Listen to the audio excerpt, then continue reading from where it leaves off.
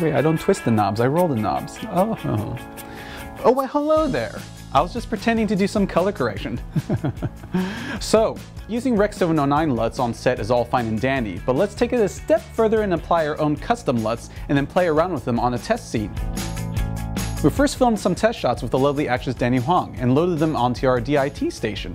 You can easily create and export your own LUTs from DaVinci Resolve or SpeedGrade, but I have the industry standard Pomfret Live Grade here. This is the de facto standard of live color grading on set, but not every job calls for something this fancy. Today I'm just going to spin the wheels like a little idiot, like this, and this, and boom! I have a Smurf LUT. Yeah. Now I can easily export this custom LUT and then load it onto the LUT-enabled monitors and wireless receivers, and we can have Smurf City.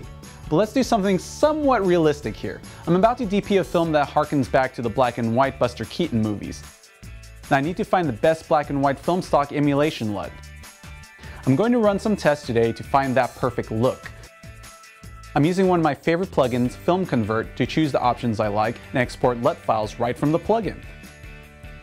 They have looks customized to tons of cameras and profiles. I exported a few film stocks to play with because I'm the indecisive type. I load the LUTs onto an SD card and plug them into the LUT-enabled SmallHD monitors. And boom! I could browse through all of them. It's especially fast to switch between them with the 502.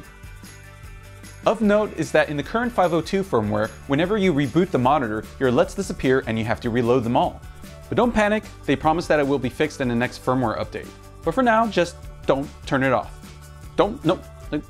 Good. On set, as I light the scene or operate the camera, I can do so knowing what the end result is supposed to look like, instead of blindly looking at a log image.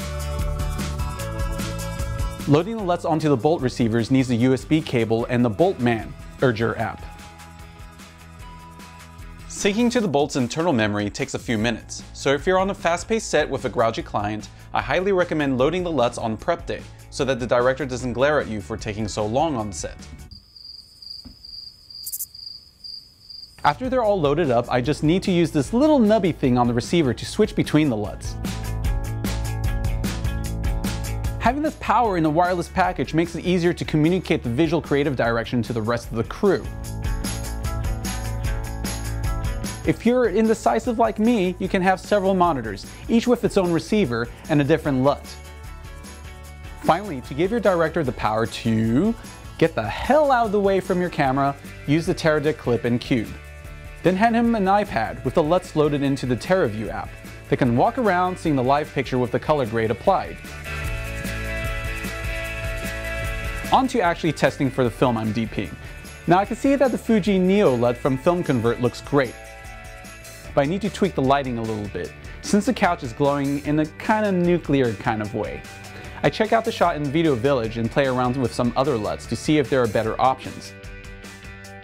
The director and I finally settle on a look and a lighting paradigm to go on, and we're ready for the shoot day. Now on actual shoot day, the footage is still recorded in log, retaining maximum latitude, but we'll be working on set seeing the planned end result, live on screen. That's a ton of power to visualize and collaborate on set, making it super convenient and just damn fun. Thanks for watching this LUT-tastic video. Please click the subscribe button to get our latest videos as they come out. Click it, please, please, please, just click it. It's right here, it's right in front of you. You just had to click it, man. Why aren't you clicking it? You should be clicking it right now.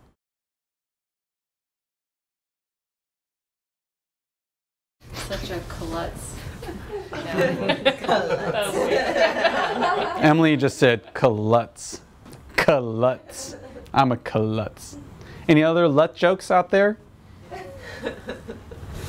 You're just the LUT of the joke. Yeah, that's dumb.